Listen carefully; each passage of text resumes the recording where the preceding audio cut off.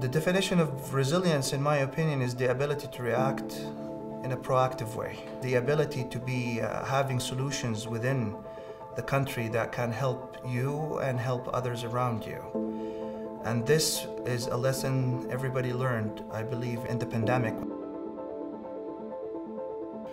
Saudi Arabia is considered one of the largest countries spent in terms of the healthcare sector. But in reality, we depend on a lot of imports, and we import a lot of our medications and healthcare systems. When COVID-19 actually emerged and came in, and all the things that we have been working or worried about actually became a reality. And from there, the acceleration started to start thinking about how we can localize the industry, how we can improve our clinical trial studies, how we can actually centralize all these areas together so they can come and serve the purpose of giving the country a better edge. Viruses and pandemics, as everybody saw, never respect borders.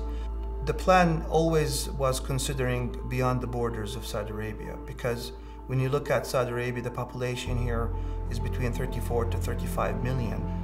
But the positioning of Saudi Arabia as the custodian of the two holy mosques gives it a much bigger role beyond its borders. And there's a mass movement of Islamic tourism into the country that goes between 24 to 30 million a year. So this also came into developing this type of resilience and ability to serve and become part of the solution in the world, and not only sitting in the line to get support from others. And so countries, to develop a better resilience, they have to have the infrastructure ready. So the steps really have to have the healthcare system linked with the industry, linked with the academia, and all that system, if it's linked together in a proper way, the results that the country will harvest and achieve is going to be phenomenal. I believe today the technology that is emerging to the life science is moving very fast. And I believe countries today have to watch very carefully for these technologies.